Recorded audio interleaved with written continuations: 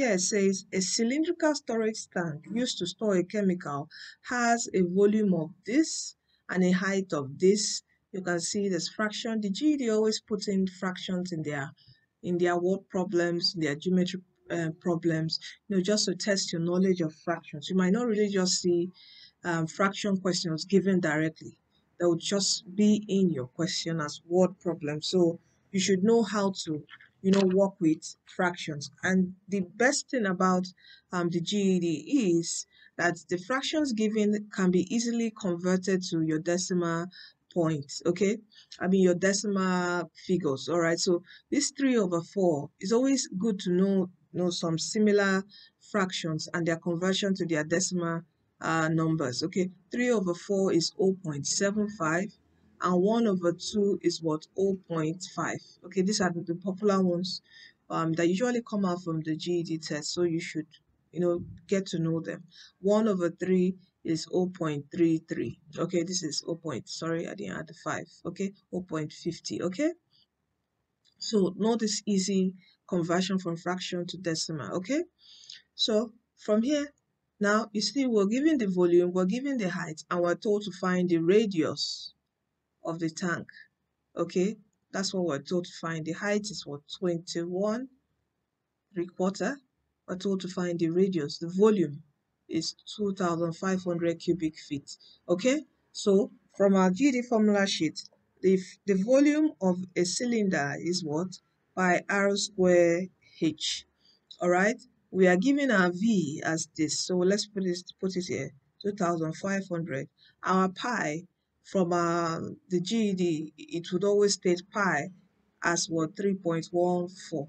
So we have 3.14 times, we're looking for r, so we leave r as r squared since we don't know r, times h is what? 21 3/4. We can quickly change this as what? 21.75. Okay, just add this 0.5 to 21. Okay,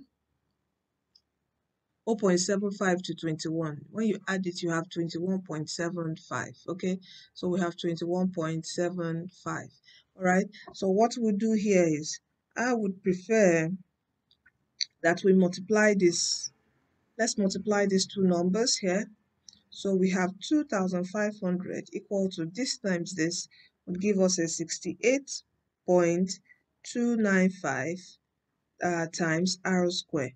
Now to let r square be alone here, so we can find r, we divide both sides by 68,295, divide by 68,295, and this would cancel, so we're left only with r square here. This divided by this would give us, punching your calculator, there's a calculator, there will always be calculator on your dashboard. For questions like this, calculator will be allowed. Okay, so we have this, so it means r squared is equal to 36.60, and it says to the nearest cubic feet, so we're going to approximate very soon. So here, as I said earlier on, we have r squared, so to get just r alone, we have to square root this. And when you square root one side, you have to find the square root of the other side.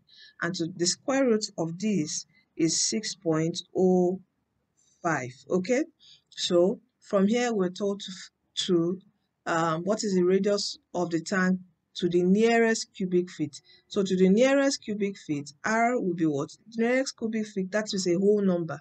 You look at after the decimal point, you check for the next number.